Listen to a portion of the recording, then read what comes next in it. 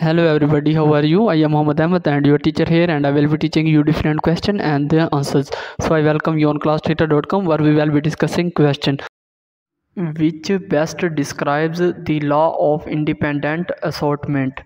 The correct answer of the question: Mendel's law of independent assortment states that alleles of two into or more close different genes get stored into gametes independently of one another. In other words, the allele a gamete receives for one gene does not influence the allele received for another gene.